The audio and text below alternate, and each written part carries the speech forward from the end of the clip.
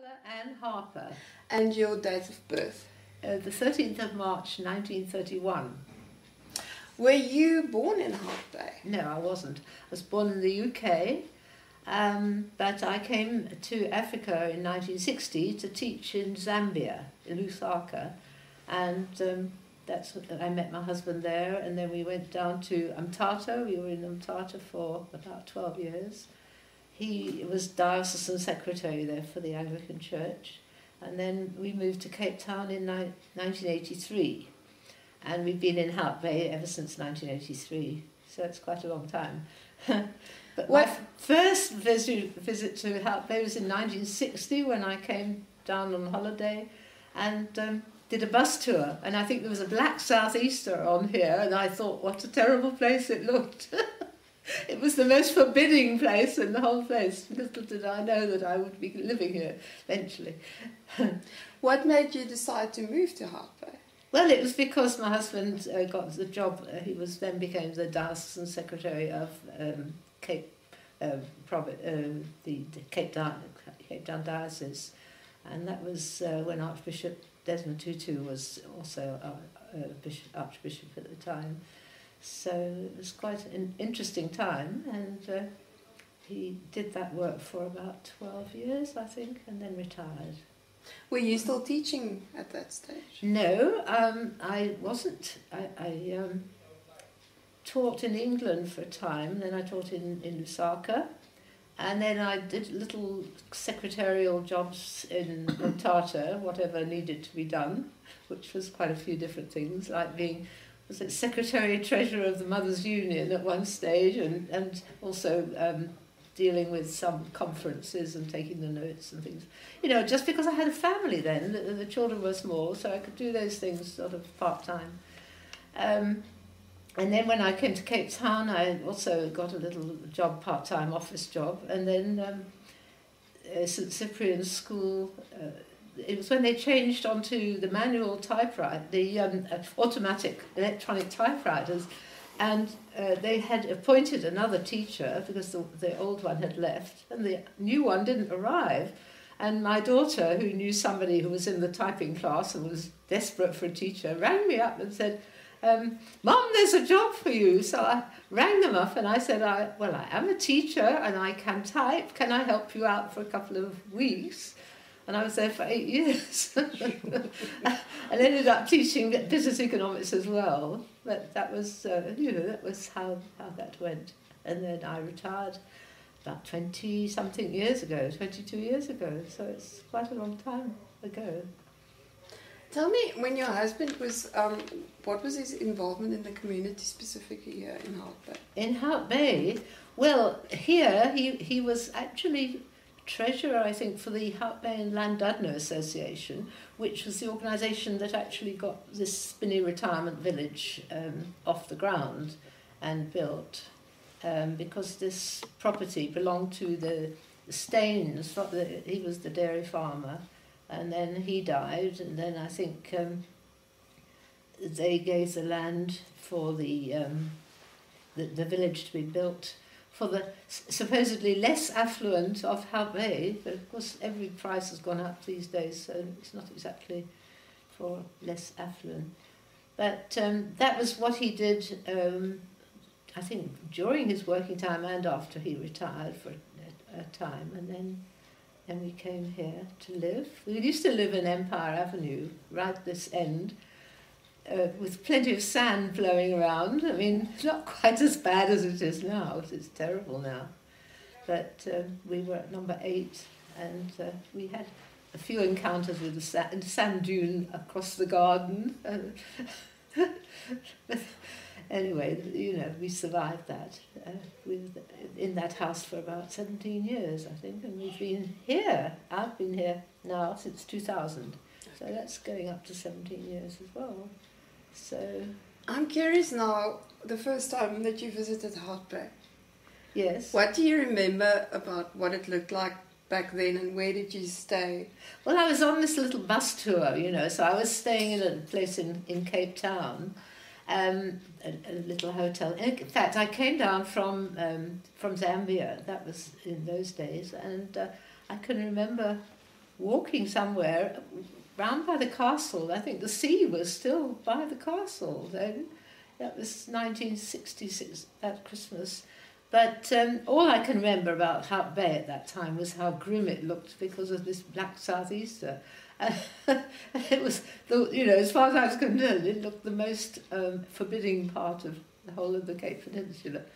But I don't remember much else about Hout Bay then. But of course, I suppose we probably didn't stop if it was blowing a southeaster, so we didn't have a chance to look at how the shore was or anything like that. When we arrived here, they were just making Victoria Avenue. So all the buses and cars came down Empire Avenue, and quite soon we lost our kitten because it got run over. But that was rather a tragedy. That was in our very early days there. But anyway, we survived that all right. And that was sort of early 80s. How else has it changed since then?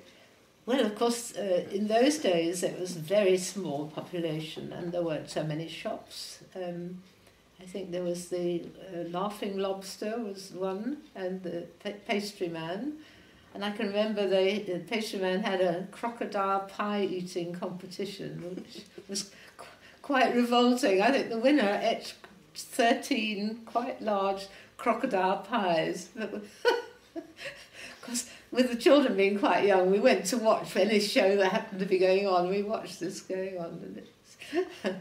And there was one little shop this side, Mrs. somebody, I forget her name, little supermarket down here. And of course there was the post office and a few, what was it called? It was little, not the one that became First National Bank, I think, one of those, I forget the name of it. But, we were quite small as far as shopping was concerned, and you had to go somewhere else if you wanted to find a variety of things. But it was very nice for the young people, because there was a youth club, and, it was a Christian youth club, and they all got to know each other very, very well, and those friends that they made, I think they've kept up with. It was a very nice time for them. But you could just walk down to the beach, it was easy to get through from the end of Empire Avenue and straight onto the shore. And there were the fishermen with their nets bringing in the fish. And so it was a very homely time. And there would be a foghorn going if there was mist, it was, I don't think they have that now, but it was just quite a rural place and a very small population, and of course it's grown tremendously. But we used to have also in the harbour, they had the blessing of the fishing boats, and a band there would be, and a little ceremony, and then sometimes they would have everybody on the trawlers and have a little trip out to Seal Island, and the trawlers would race each other, It was all great fun, that was. But of course, there's too many people now. It's so full of people, and the harbour is always crowded out, so I don't think they do that. When was that done specifically, the blessing of the boats? Well, I think from the time we got here, which was 83... I can't tell you when it stopped, but it seemed to go on for quite a few years. But was there like a specific season or? I suppose there was, but I can't remember exactly when it was. Probably somebody in the harbour will tell you. I mean, maybe it's the snook. Is there a season for snook? I think that would be just before that started, probably then. Okay. And were there like bazaars or any kind of community events? Community events, so let me just think. Dances? No, I don't think so. There was talk of they used to have dances under the milkwoods on that corner. Apparently one time they used to bring a sort of slatted floor that they could lay down on the ground, and then they'd have dances under the milkwoods in that corner by the post office. But that was before my time. But we used to go down there. They used to have the fishermen's cottages, and we had Bible study. A group of ladies used to go down there to Yvonne Knowles' house. And I think her husband was a fisherman, and we used to go, and there would be all the lobster pot things piled up, you know, and it was very rural under the trees there before they built the main stream. And then, of course, that all got cleared away. Yes, and the other thing, which was before my time, but they said that one time the river came down from the mountain, you know, in a lot of rain, and washed the road away. And that must have been quite a strange thing to happen. But have you heard about that? No. No, because that was some great storm. That was the Little River, you know, not the Dyser River, the tributary that goes into it. So, you know, there's been quite a few things in the past that I've heard about, but I wasn't here for. But the big event that really happened was when they started building up the mountainsides. Well, the first thing, they started selling plots up there, and there was a very wet winter. I think it was about 1986 or 7, something like that, maybe a bit before. But we drove around to have a look, see what's going on, and that little river, there's a little river that runs there, and all the sides were falling in because there was so much water. And we drove around where we saw on one corner, plot for sale, and there was a waterfall coming down. So we wondered whoever bought that property, they'd have a little bit of a job to sort that out. But anyway, the building, of course, displaced certain people who'd been living in the bushes, because there were workers who I think worked in the harbour and on the boats and that, who used to camp in the bushes. And we would occasionally see a little plume of smoke going up out of the bushes, you know. But when they built, then they were displaced, and some of the people came to, I'm just trying to think where they came to camp out, you know, make their little shacks, somewhere by the river, and then of course on the dunes. But we were on Empire Avenue, the first corner back. We had no wall or anything like that, and these people needed water. So there were a few of them, you know. And of course we'd come from Umtata, where we'd had people, well, those Nyanga squatters were deposited. We lived by the church, by the cathedral there. And they were brought up by buses, the Nyanga squatters. Do you remember that they were brought from Cape Town back to the Transkei because they didn't want them down here? So they dumped them at the church on a wet winter evening, and they came into the church hall and they lived there for quite a long time, until I can't remember what exactly organised, but they was there for several weeks. And so we got to know these people, and that they needed certain things. So when there were people, they came, could they have some water? I said yes, but there were about 10 of them at first. And our tap was in the garden, you know. Well, of course, by the time that it was all sorted out, there were hundreds of them, and the garden was trampled to bits, and they'd had lots of water. But, of course, it was rather unpleasant because some of the neighbours didn't like this. And, I mean, we felt, first of all, that the water should have been provided. I mean, the people were there. Everybody's complaining about their, you know, the health hazards and all that, but nobody provided water. Nobody provided portable toilets or anything like that. They were just living there. And they've got to have water. And, you know, it says in the Bible, if you give a cup of water to somebody, well, that's what you should do. So we did it. And, as I say, it did escalate over time. But it had to be done. But one time, somebody threw a stone through my son's bedroom window, you know, as a protest. And also somebody put a bag of some dog's poos or something in the garden. You know, the whole thing was a bit unpleasant. It gave my son quite a nasty turn because he was not very old at the time. But, you know, that was resistance from one or two of the die-hard neighbours. Most people were quite willing. And Paddy Haslow, who was living round the corner, they were getting water from her as well. But they had to have water. Well, how can you not have? And the thing that really shocked me was, after some time, a circus came, and that was that big car park, which there's not, I don't know if you know, but it was a big car park for the beach. And the circus set up there, and lo and behold, there was a tap, they connected up a tap for the circus. So the circus got water, and of course everybody could get water there. That was lovely. I thought, oh, good, garden perhaps can rehabilitate. But when the circus left, somebody took the tap away again, but it was buried underground, I suppose, or whatever. Mm.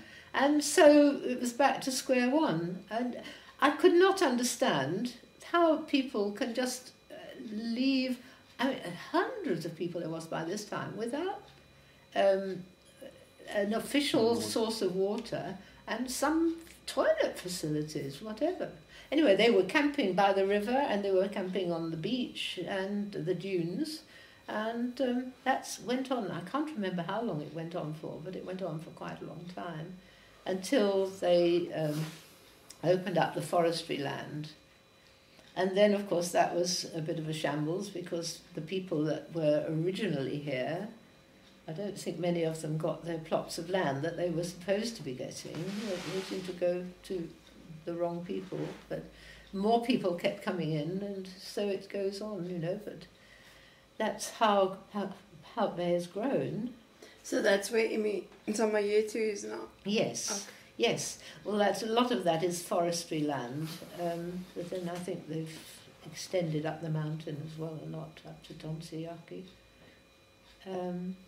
But, Hout Bay has grown, and it's been quite interesting to see how everybody's adapting, but the roads are not adapting. That's the big problem, because the traffic is terrible, and this is Constantia Neck, is awful, and everybody's building more properties, so there's more cars, and I don't know how we're going to manage when all these new places get their inhabitants. I was just wondering, in the 80s, what was the main employment or employers here in Hout Bay? In Hout Bay, well, of course, the harbour and the fisheries, that was one of the main, and the fish factories, and then, of course, there were local businesses, but everything has expanded tremendously, and restaurants and tourism and so on, as they've built more properties, and more the shopping centres and everything. I'm just trying to think.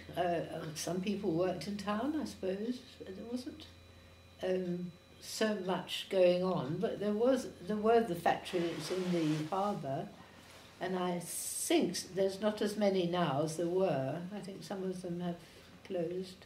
There used to be a Woolworths food factory there, and I don't think that's there now. That was called, what was it called?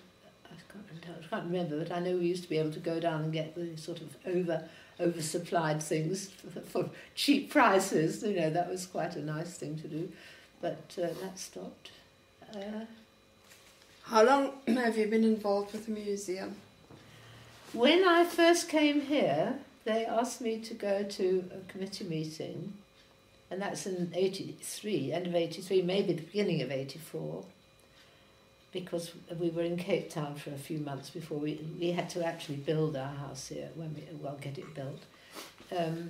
But they asked me to go to the committee meeting, and then when they got me there, it turned out the treasurer had resigned, and would I please be the treasurer? So I had to take that on, and I did that until I got my teaching job, and then I gave it up for a few years, and then when I stopped that, the lady that was doing it then she was pleased to hand it back over, so I got it back again for some years. And now I've given it over to Regine Williams. She's now the treasurer of the Friends, that is, of the Friends. But I've been involved. I'm still on the committee for the Friends. But, yeah. So you must have learned quite a bit of local history. Yes, I suppose so. Yes, well, I mean, all the because they've done things like reenacting the Battle of Hout Bay. Have you heard about that? No. Because the heritage people, they organised a boat to come into the bay, and then they got all the children on the beach holding hands to be the defenders against this boat, and the cannons would go off and all that. Have you heard about the cannons? Are you seeing Dave Cowley? I don't know. Because that's a very important. I mean, the cannons and the Heritage Trust, they've all put on their uniforms as if 1810 or something like that. Very early days uniforms. And whenever there's a chance, there's a ceremony, then they will be there and fire off the guns. And it's a great feature of Hout Bay, that is. But do you know anything about the building of Chapman's Peak? Did you come across anything on that? Well, I know that it was around about 1927, wasn't it? But I can't tell you many details. I know in the museum they've got a little wall made out of rocks, which some of I think the convicts who made it, they chiselled their names on. And so in the museum when they reconstructed the road, then they took these stones that have got the names and made it into a little wall as a sort of memorial of these people that had contributed. But Chapman's Peak, when we first came, of course, was just natural. It wasn't built up at all.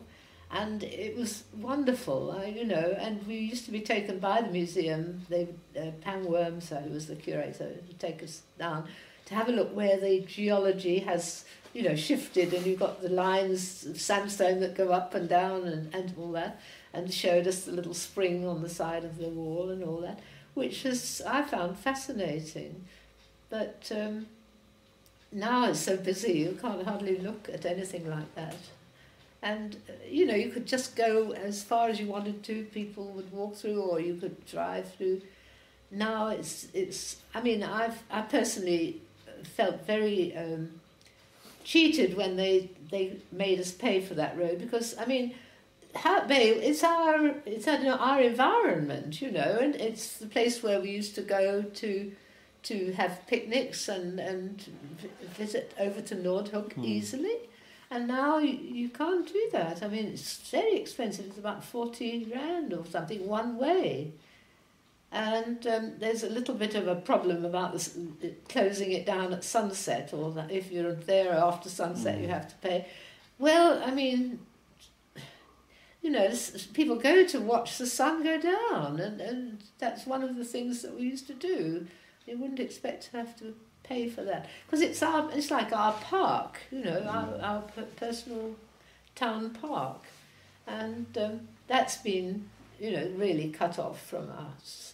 And of course Constantia Neck, there's nothing that way because it's all so busy, and the coast road is also pretty busy, so we just feel a bit sad.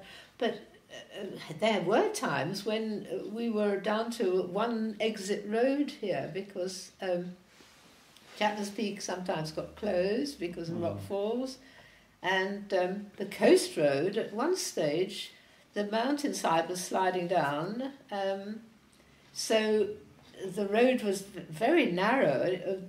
They had to do a lot of work to stop the mountains coming down. They took, I think, where that wall, they've got now a wall sort of thing with things growing in it, and all behind there they took a lot of earth away that was soft and likely to slide, because just there was very little room to get by for quite a long time. Sure. And so that road was a bit dicey too, and of course then Constantia Neck, if there's ever an accident on Constantia Neck, that closes up too.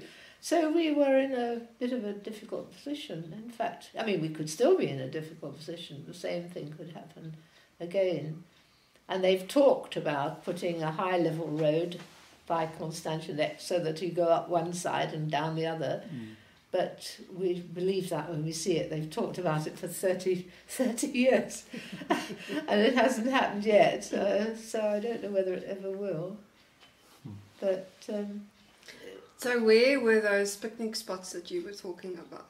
Along Chapman's Peak Drive, you know, there are a lot of little inlets and car parks and places like that. Well, you could just go and edit anywhere you liked, and even up to the lookout point. I mean, that's beyond where you should be going to now, and it's quite restrictive, I think. And of course, it was nice to go through to Noordhoek, and if you wanted to go to Fishhoek, that was the quick way to go. But then, if you have to pay 40 rand each way, it's you think twice about it. I don't go that way at all now, unless I have a visitor. Sometimes want to take a visitor to see the view, but otherwise I think, well, I'd rather save my money. Are there any other local history stories that you would like to share? I'm just trying to think now.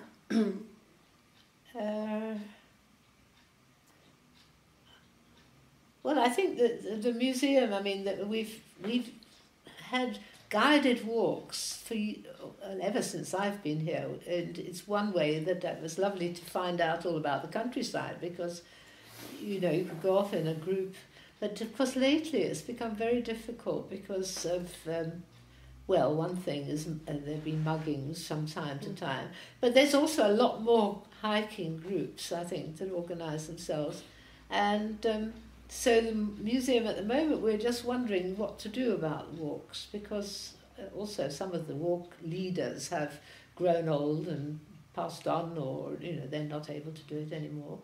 But those walks were a great joy. You know, you'd have about 12 or 14 people, and you'd go explore this part or the other part, and sometimes we go out to Muizenberg or somewhere like that as well for the walks. And they were very, very good and helpful. But I think nowadays people don't... Well, they either organise themselves for a big walk, or you know, what is it? There's some various hiking groups that are very, I suppose, more sort of... not less informal than we were. We were quite informal, but we found that it has been difficult now, and but they were very good at the time. Yes, and I was trying to think anything else to talk about that you found very interesting about the history of Hout Bay. Yes, well, of course, one of the museum walks was to take people up the little roads. Where the old houses were, where the harbour master used to live, and those sort of places, and hear about. And there's the what's the name? What's the name of the road over there with the Indian battle name, the regiment name? Oh goodness me, it's gone out of my head. But there's a little battery place along there, you know, you can see where there used to be a little place where the army was. And then, of course, the East Fort and the West Fort. Those West Fort's been done up better, I think, lately. East Fort needs a bit of attention, I believe, although the cannons were redone and it made very nice. The fire made a big difference when we had that fire in 2000, I think it was New Year 2001, when we thought that Hout Bay was going to get burnt. I mean, it was really quite scary, and all the population, the able-bodied people were out helping to put it out. That of course, that was one of the things that caused Chapman's Peak to become dangerous, because vegetation got burnt, and then the rocks started falling, and then I think people went to try and tidy it up a bit and pull down more rocks than they should have done, and you know, it's not the same. My feeling is now it could be almost anywhere, you know, like in Europe you get these places with tunnels and so on, and it's not like it used to be as a natural place.